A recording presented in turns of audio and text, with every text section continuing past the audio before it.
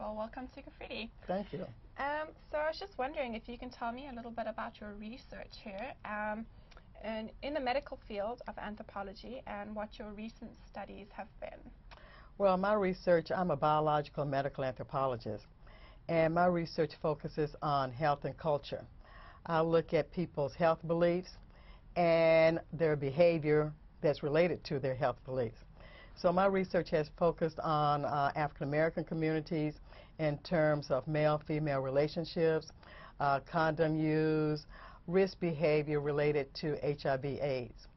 I've also worked in the Indian community here, in particular the Gujarati community, which we have the largest Gujarati community in the United States right here in Houston. And there I looked at traditional health beliefs and how the new genetic information, given we've mapped out the human genome, how will that information fit into their health beliefs? Wow, okay. You know, when you're talking about biology and anthropology, can you explain that a little bit? Well, biology, when we look at illnesses, there are biological factors, there are cultural and social factors, there are environmental factors, physical environmental factors, toxins, the climate, pollution, things like that. There are also biological factors because we're, in terms of genetics, genes that may put you at risk for disease. In particular, since we've mapped out the human genome, the second phase of that project is the Hapmap Project. And with the Hapmap Project, they're looking at sections of the DNA and associating it with disease.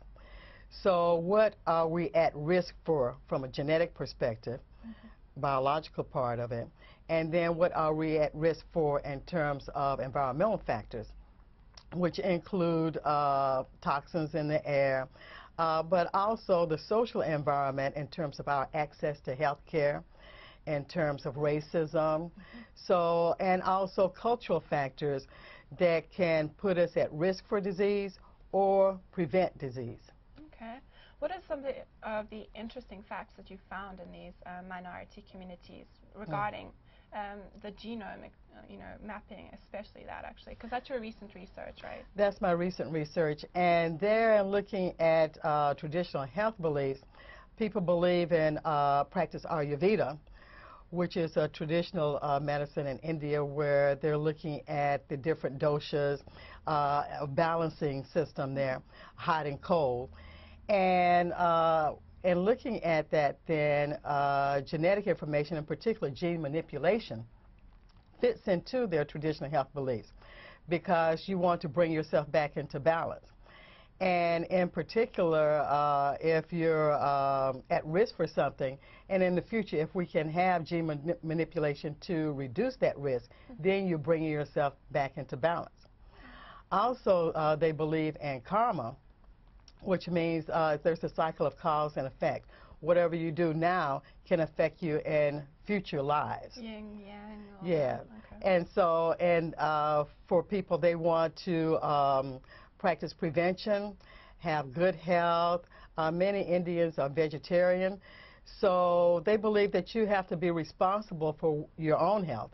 Different communities have different prevention health beliefs, and here's one concerning karma that's part of the culture that can be used as a prevention strategy.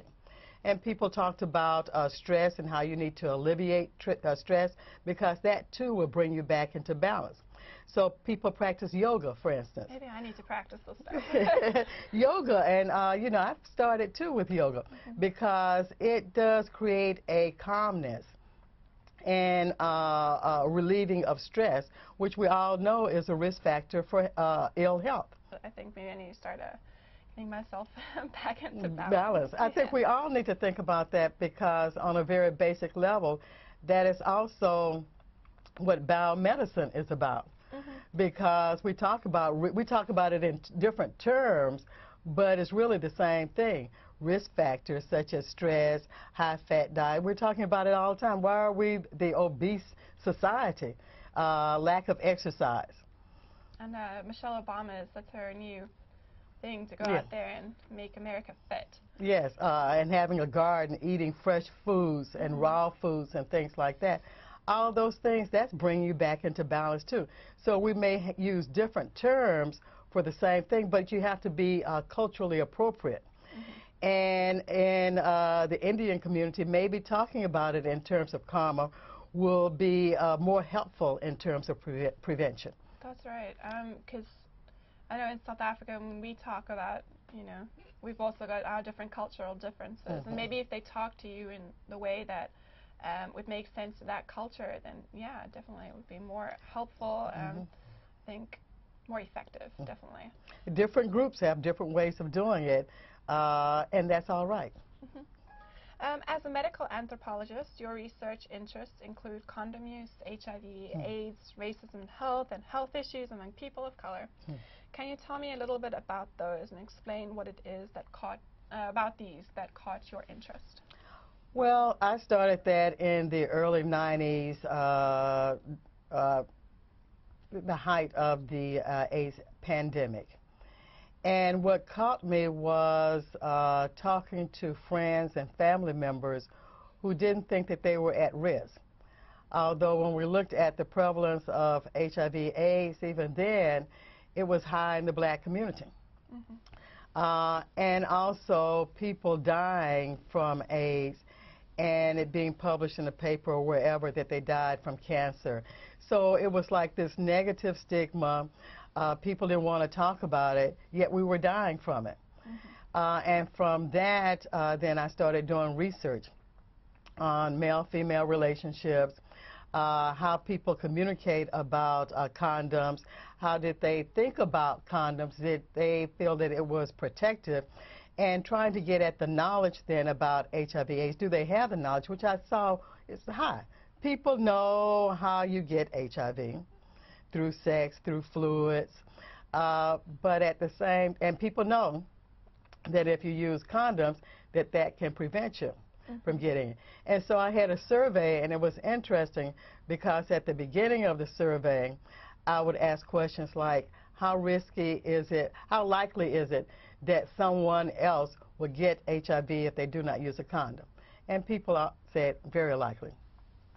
Then I would ask questions about their own condom use. The last time you had sex, did you use a condom? They would say no. And then later in the interview, I would ask, how likely is it that you will get HIV if you do not use a condom? That's when things usually stopped. And that's when it turned from this quantitative survey to something more qualitative. Because they started thinking about themselves and their behavior. Never me, it's always someone else. It's someone else. And people would say things like, well, I trust him. He comes from a good family. And in the black community, it's very important to be attached to a male. For young girls, these were girls in their 20s, early 30s, and they want to get married. The goal is to get married or to be in a monogamous relationship, or at least to be in a relationship. And if you're in a relationship, why should you use a condom? The problem is, if you only see this person twice a month, are you really in a relationship? And how much do you know their sex partners, all that? I know. And that's one thing that hits my students when I tell them, when you have sex, you're having sex with everyone they've ever had sex with. Exactly. Think about that. That kind of research. How do you incorporate that research into your classes here at U of H? Well, I also offer a course on HIV/AIDS. And the two things mesh. We have discussions about condom use. We have a discussion, of course, about the prevalence of it, how you get it, treatment for it. So we just go through the whole gamut in terms of HIV/AIDS. And it's a part of the course. And in that course also, I always bring in 2 or 3 panels of people living with HIV/AIDS, and of course specialists in the areas such as physicians, people who do counseling in HIV/AIDS, so they can hear from people who are working on the ground. An interesting thing about the panel, though, and students write papers about this, they always write about the young people there who look just like them. And I always make sure we include people like that, because they'll say things like, oh, she looks just like me. I didn't think about it happening to me until now. She looks like me. I mean, they would say that phrase, and I was like, oh, they need someone who looks like them for them to know that it can be them. It's kind of like an assimilation that could be me. Mm-hmm. Well, that's good because it's thought-provoking, and it would cause them, I hope, to look at it and maybe listen to your research and make sure that they're having safe sex and that it can happen to anyone. Yes, and throughout the course, I stress who's at risk because they come in with this view, oh, it's gay people, they're the ones at risk. But through the course, I think they see who's at risk. Look in the mirror. It's me. But in terms of my teaching philosophy, I try to make it recognizable to students. I don't think of myself as lecturing to students. We have a discussion. And there are always points that, of course, you're trying to make. And in different classes, there are certain things, like an introduction to physical anthropology. There are certain things you should learn no matter where you take that course in the country. But at the same time, we can bring it up to date. We can look at what's going on in the news today in terms of views about genetics, natural selection, the fossil evidence for human evolution. So I try to bring it and use examples that are relevant to them. And in that sense, then, it's not this foreign thing. It's something that's approachable. And also, I try to make it enjoy because I love anthropology. And I want them to see that this is a career that you can have, you can enjoy, you can have an occupation that's also a hobby. And that's how I present it to them. That's great. How do you think that discussion in particular makes it just so much more effective?